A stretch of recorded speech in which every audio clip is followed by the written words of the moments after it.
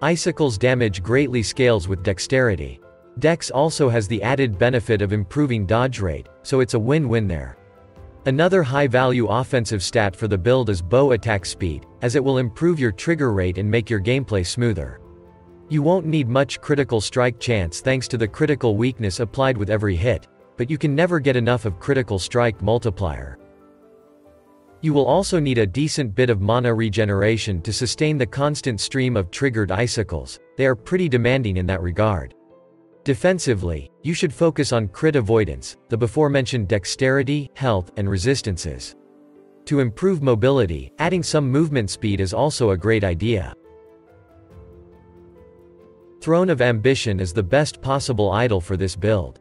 As for other idols, large shadow idols are great, as they can be used to improve your damage while wielding a bow. You should have 4 of these with the mentioned affix and additional resistances or health.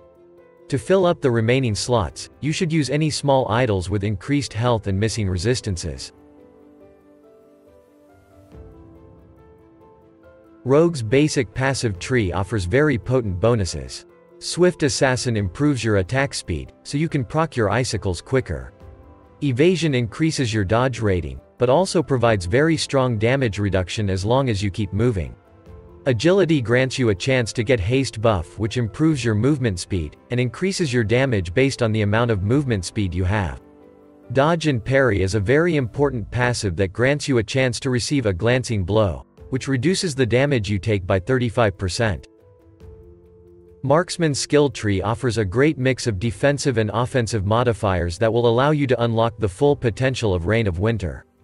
A large portion of your icicle damage comes from this passive tree.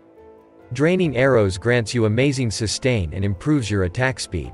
Focus Fire grants you a bit of dexterity and reduces the chance of dodge on rare and unique enemies you hit. Woundmaker is a very important passive that allows you to stack critical vulnerability on your enemies. It improves your chance to critically strike them drastically after just a few hits. Heightened Senses passive is taken to improve your damage even further, but also to deny your enemies from scoring critical strike on you. Concentration and its connected nodes grant you a concentration buff, which grants you increased damage, dodge rating, and movement speed, which fades out for a few seconds once you get hit. Covering Fire generates Silver Shroud buff every 10 seconds, which gives you a 100% chance to dodge incoming hit. Death from Afar gives you a decent amount of armor shred chance, which significantly improves your damage in long fights. Perfect Aim not only improves your damage, but it also gives you a lot of health every time you make a critical strike. Master Archer increases the range of detonating arrow explosion, which improves your clear speed substantially.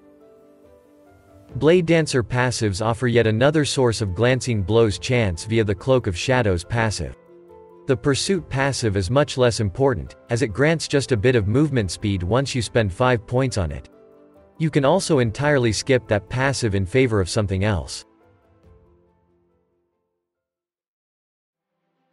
Detonating Arrow is the main skill you will be using with this build to trigger the icicles. It causes you to shoot an arrow that attaches to the first target it hits and detonates after a short delay.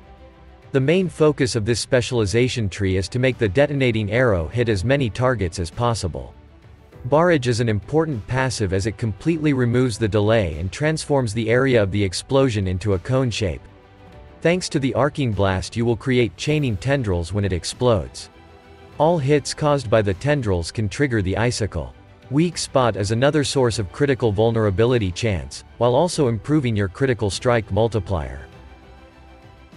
The Shift is a movement skill that allows us to teleport a short fixed distance in the target direction. It's the main mobility skill of the Rogue class and is primarily used to quickly move around the map and dodge incoming attacks.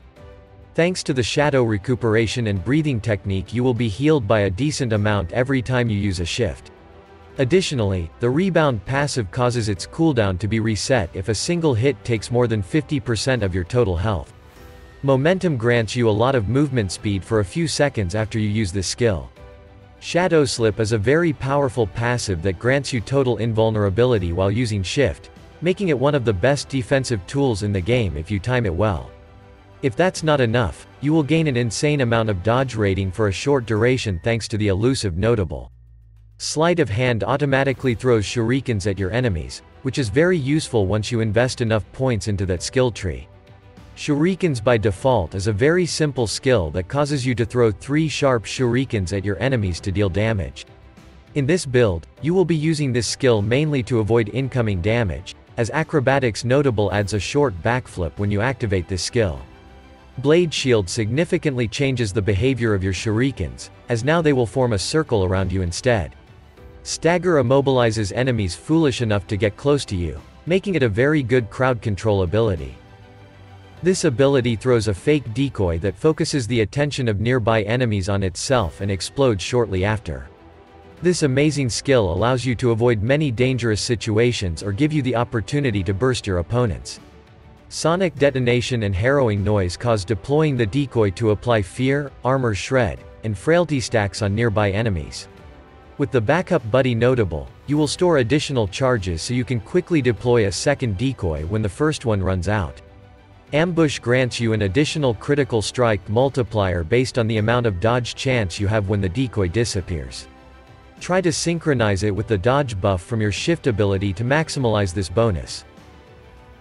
With this ability, you drop a smoke bomb at your location which applies blind and lowers the critical strike chance of nearby enemies. Use it in dangerous situations to stay alive. Escape Tactics adds a short backflip on use, allowing you to dodge incoming abilities with style. Enfeeblement applies frailty to affected enemies to make them even weaker. Moonlight Bomb grants you a stack of Silver Shroud which gives you a 100% chance to dodge 1 incoming attack per stack. Cleansing Steam removes any negative ailments affecting you when you initially use this skill. Shrouded in Darkness makes staying inside the smoke extra safe as it will grant you a stacking buff that improves your dodge and a chance to receive Glancing Blow.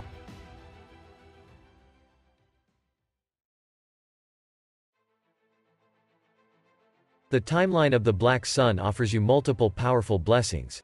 You should choose one of the following: Void Resistance, Health, or Critical Strike Multiplier. In the Age of Winter, the chance to shred cold resistance on hit is the single best modifier you can get from blessings. With this build's attack speed, you can stack it to 20 with no problem at all. Spirits of Fire Timeline can get you plenty of defensive options. Grab increased armor, endurance, or fire resistances depending on your needs. You can also get the dodge rating, but it's the least desirable blessing here. The Reign of Dragons timeline has very powerful blessings to choose from. All resistances and crit avoidance are both great choices, take the one you need more. Ending the Storm's blessing that grants lightning resistance is a solid choice if you lack it on your gear. Otherwise, try to get the increased cold damage one. We hope you found the video informative. We would love to hear your opinions in the comments. Have a great day and see you next time.